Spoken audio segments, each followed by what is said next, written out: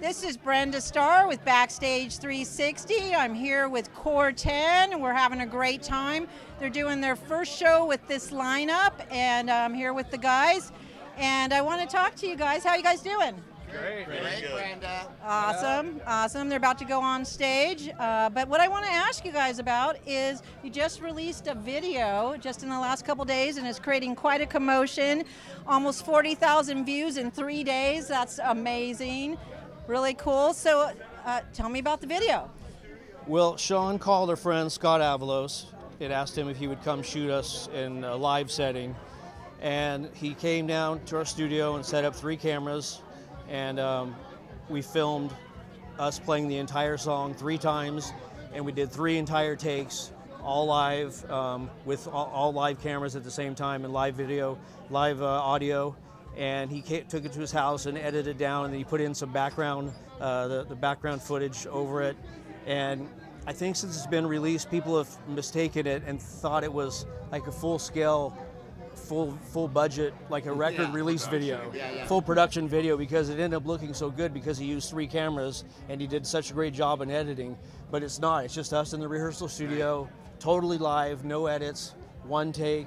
I mean, it's basically as stripped down as you can get it. And so it's gotten good and negative feedback, but I think it's mostly because people think it's shot so well it looks like a real video, like we really meant to put out a real video from a record label, and it's not. It's just us playing live in the studio. Just a little peek of what's to come. Absolutely. Yeah. If we were going to do it, I don't think we'd be doing it in our little hole in the wall that we're practicing and rehearsing and trying to write stuff in. So, yeah. Right. So Yeah, just it's literally done where we rehearse. It's in our rehearsal room. Yeah. Very cool. Very cool. So since I last saw you, did Ronnie King join the band? Because I think Ronnie was Like 7 years ago, I joined the band. No, just joking. So they went to NAMM without you? They did. You know what? I love NAMM, but not so much. Been there, done that? It's so loud. It's so loud at NAMM, right? I don't go to NAMM either. Yeah, no. I mean, I love it, but it's too loud. Well, very good. Well, I'm glad you're here today, I right? am here today. Very good, very good, very good.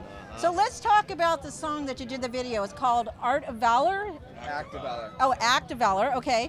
And I'd like to know what the song is about. Who wants to tell me? Okay, well, the song is about 2 soldiers who are basically in the throes of war, and they lose their whole platoon. And they start to really come down and fall into grief and don't want to fight anymore, but then they start to think about family and home, and they remember a line that they pretty much give all military, that anger is more useful than despair. And so the main thing is they just get angry and they fight their way out and they make it back home. But one of the soldiers finds out his son is against what his dad has done. So it turns out that he has another fight back at home on his own home front. And it's kind of about how he handles that situation. Wow. So, yeah, and it's just there's always a fight. There's always something in life you got to fight for. And I always say it, all of life is working through adversity. Right. The song kind of builds like we're going to die, and then it goes to like we're not going to die, right? That's exactly the point. You called it. When we slow down and we go darker, they're in despair. And then we come out, when Duncan goes full bore with it, that's when they start to realize that there's something to fight for, and that's family and freedom and home. Wow. Wow. Yeah, that's awesome. When you think about what our military goes through. Yeah, so, they pay the ultimate sacrifice. Yeah. And they're at such a young age. Are you kidding me? To make that commitment at 18 years old, straight out of high school? Yeah. And you were surfing, right? Yeah, I was. You dodged the draft, didn't you? Just a We're little. huge supporters of the military, and especially those that are serving overseas. It's a big commitment, and we really appreciate it. So we have a song about it, at least 1 or 2. So it's something we really do take seriously. Awesome. So tell me, how did you get involved with these guys? This is Joe. Hi, Joe. Yeah, I'm Joe. Basically, Chris and I have been best friends since we were 11 years old, playing in bands and music and for a long time. Actually at NAMM, Ronnie's favorite place. Sean talked to Chris and met up with Chris, and we've known each other throughout the scene, the music scene in Orange County for a while, but we're never tight. But hit up Chris about joining this project and saying that David was involved and needed a guitar player, and they gave me a call, sent me some tracks, and I was currently playing in another project, but I came. We're kind of on a hiatus at the moment and just doing little things here and there, and then made the room to come in, and it just kind of fell together. And on the other point, one of your guys is deployed, right? Yes. I mean, that's the whole reason why we're on hiatus is our bass player Mike Neeson in the other project, which is 12 Gauge Embrace.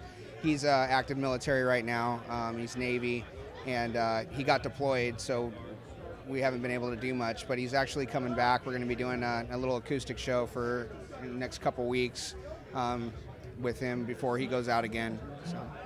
Yeah, I mean, what a good group to get together with. I mean, between David and Ronnie, how many records have been sold? About 90 million. Yeah. Seriously? Yeah, it's pretty crazy, right? Wow, 90 million between you two? Yeah. Wow, who's got the bigger half? Dave. A little bit. Of course. Wow. Hey, well, the great thing is together, you have a hand, right? Yes. Individually, there's fingers, right? But as you put them together, it's a fist. You gotta love that. So, I took that from Peanuts. Are you fisting? What? I didn't know that was that kind What? Stop it. Okay, we gotta behave. All right. Let's hear from Chris. Chris, tell us something we don't know about you. I'm not Chum Lee. That's what everybody on the internet's saying I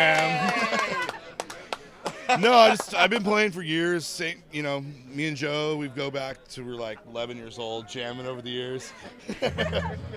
Met Sean 2 years ago at NAMM, just kind of kept in touch. Talked about maybe doing something on his solo project, and when they decided to get the metal thing going again, hit me up to play bass, and Joe was the perfect candidate, I thought. So they gave him a chance, and everything is history. Yeah. I know what's kind of cool is there's so much experience here and such a variety of experience. Because like you also play in a reggae band, right? Yeah, band called Low Budget. Yeah. So that's awesome. And Ronnie's got a wide variety of experience and different genres and just all this coming together is pretty cool. Yeah. So awesome. Well, thanks, guys. Together tonight. Yes. Yes. Ha ha ha. All right. Any last words? Well, Wait for our record. Yeah. Wait for the record. Coming Yeah. for the record. Yeah, wait. Just wait for the Our record. record's coming. It's going to kick ass, and then you're going to see a really good video after that, too. You see a real video. Oh, right on. All right. Well, thanks everybody for tuning in. We're going to go watch the show. This is Brenda Starr for BackStage360 with Core 10. What up? All right. Yay, Brenda.